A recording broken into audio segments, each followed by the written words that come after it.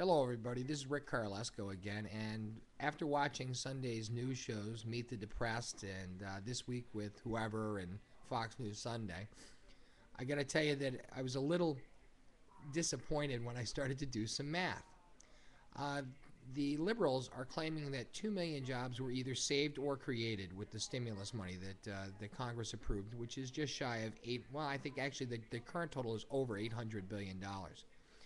So I want you to do a little bit of math. If you divide 2 million into 800 billion, ask yourself what number does that come out to? Is that $400,000 per job?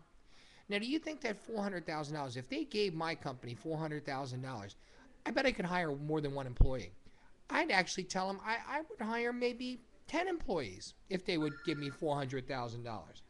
So let's ask ourselves this: who's better at hiring and people to go to work, and where does the money ultimately go if I hire somebody? If I hire somebody, they're going to pay taxes. They're going to spend money.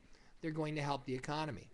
If the government, because that's where all the money went to, was to hire government employees, who pays government employees' salaries? Oh, wait, is it my tax dollars?